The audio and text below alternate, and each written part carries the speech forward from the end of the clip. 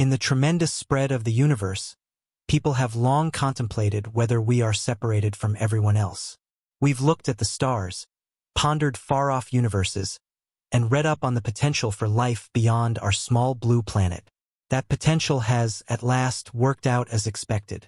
NASA's boss recently declared that the James Webb Space Telescope, our window to the universe, has caught something exceptional. Support yourself, for on the edges of our inestimable area, an extraordinary mystery has been uncovered. Life has been recognized on a world called Proxima B, and it changes everything. The science of the environment of exoplanets that pass before their host stars is fascinating.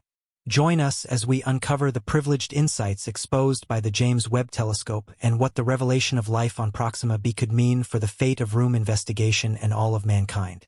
The James Webb Space Telescope is a logical wonder that vows to change how we might interpret the universe. The telescope's refined innovation, joined with its novel position in space, gives researchers a remarkable perspective on the universe and permits them to concentrate on far-off systems, planets, and stars in a manner that has never been conceivable before. This does sound like a lot of void cases, however, it's really got the tech to make all of that genuine. One of the JWST's most exceptional highlights is its essential reflector, which measures 6.5 meters in distance across. This is over twice the size of the essential mirror on the Hubble Space Telescope, which has been quite possibly one of the most significant tools for space investigation throughout recent years. With such a huge mirror, the JWST can catch the slightest flashes of light from the most far-off pieces of the universe, parts that the universe of science hasn't generally had the option to see. Researchers since forever ago have simply hypothesized about what lies past the cutoff points of a conventional telescope.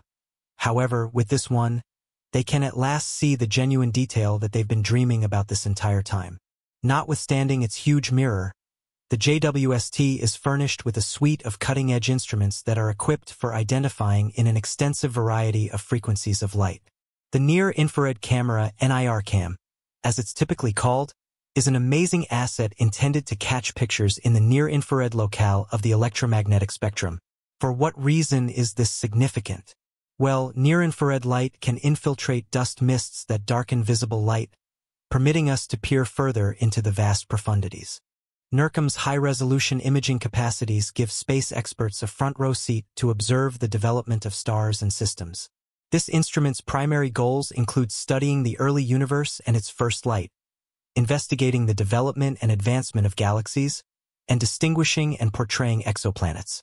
The point-by-point pictures caught by NIRCam reveal stowed-away subtleties and structures that were previously distant to telescopes.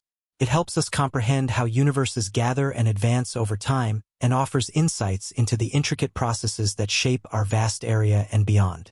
However, that's just one instrument. There's also the Near-Infrared Spectrograph, NIRSpec, which takes the investigation of stars and galaxies to a new level by separating the light emitted by heavenly objects into its component colors or frequencies. This process, called spectroscopy, reveals pivotal information about the chemical composition, temperature, and motion of these objects. NIRSpec's capacity to investigate the spectral marks of stars and galaxies gives researchers careful insights into all that it examines. Analyzing the absorption and emission lines in the spectra allows specialists to determine the elements present in a star or galaxy, revealing the building blocks of our universe. This information helps us understand the life patterns of stars, the development of galaxies, and the perplexing interplay between these heavenly bodies. On top of that, NIRSpec likewise plays an imperative part in the investigation of far-off high-redshift universes. These worlds emit light that has traveled billions of years to reach us, providing a glimpse into the early phases of the universe. Analyzing their spectra helps astronomers infer their chemical composition, age, and other characteristics, shedding light on the whole development of galaxies throughout cosmic history. When it comes to studying the mid-infrared region of the electromagnetic spectrum, the mid-infrared instrument, MIRI, on the JWST takes center stage. MIRI has been explicitly designed to observe objects emitting infrared radiation at longer frequencies, enabling us to explore diverse phenomena from the formation of stars to the identification of exoplanet climates. One of MIRI's primary goals is to investigate the dusty regions where stars are born. Infrared radiation can penetrate these dense dust storms, allowing MIRI to look through the enormous darkness and witness the birth of stars and planetary systems. It captures detailed images and spectra in the mid-infrared, providing astronomers with invaluable insights into the physical processes occurring inside these heavenly nurseries. However, that's not all. MIRI also plays a significant role in the search for and characterization of exoplanets. It does so by observing in the mid-infrared, as this allows MIRI to detect and analyze the faint thermal emissions from exoplanet atmospheres. This capability opens up opportunities for studying the composition, temperature, and dynamics of exoplanets, including their potential habitability. MIRI's observations help us determine the presence of water vapor, carbon dioxide, and other key molecules that could indicate the conditions necessary for life as we know it. Yet, those are just parts that might support life. How does the James Webb Telescope look for indications of something going on under the surface? Two of the primary processes it utilizes are spectroscopy and atmospheric examination, with the assistance of the four instruments we've just discussed. You see, a planet might not have oxygen and plants everywhere.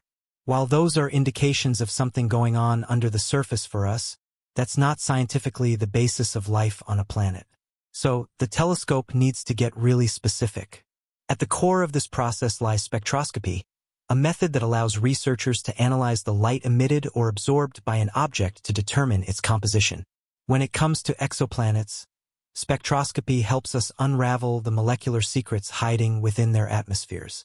When the JWST sets its sight upon an exoplanet, it eagerly awaits a transit event, a divine spectacle where the exoplanet passes before its host star from our perspective. As this happens, the JWST carefully observes the starlight filtering through the exoplanet's atmosphere during the transit. Equipped with its state-of-the-art instruments, the JWST captures this precious light. NIRSpec specializes in the near-infrared region, while MIRI takes charge in the mid-infrared space. Together, they form an unstoppable team, covering a wide range of frequencies essential for detailed analysis. But you might be asking, why does this matter about capturing starlight during a transit? Well, this starlight carries significant information about the exoplanet's atmospheric composition. As the light passes through the exoplanet's atmosphere, it interacts with various molecules present, leaving behind unmistakable marks, like molecular fingerprints, etched on the cosmic material. The JWST then works meticulously to analyze the observed light using its spectroscopic capability. Researchers can identify specific molecules present in the exoplanet's atmosphere by examining the absorption or emission lines in the light spectrum. Each molecule has its own unique set of spectral features, so they all have their own identities. They just need to be investigated and pieced together to bring the whole story to one coherent page. To achieve precise results, the JWST conducts extensive modeling and calibration. It relies on complex simulations and reference spectra of known molecules to match the observed spectral features with their corresponding molecular identities. Think of it like cross-referencing a divine dictionary to decode the exoplanet's atmospheric language. Yet, identifying the presence of specific molecules is just the beginning. The journey for indications of life requires a more comprehensive approach. Researchers look for molecules that are considered biomarkers, substances that could potentially be associated with life as we know it. As we've mentioned before, these biomarkers could include gases like oxygen, methane, and water vapor, ingredients that are essential for sustaining life on Earth. However, even then, additional observations and data are needed to assess the overall habitability and potential signs of biological activity. To enhance the search for life, the JWST also uses comparative spectroscopy. Instead of studying individual exoplanets in isolation, researchers analyze multiple exoplanets with similar characteristics to make meaningful comparisons. The idea behind comparative spectroscopy is to identify consistent patterns or deviations among the observed spectra of various exoplanets. Infrared radiation's unique ability to penetrate thick dust storms grants MIRI the power to peer through cosmic fog, providing a breathtaking view of the astonishing birth of stars and planetary systems.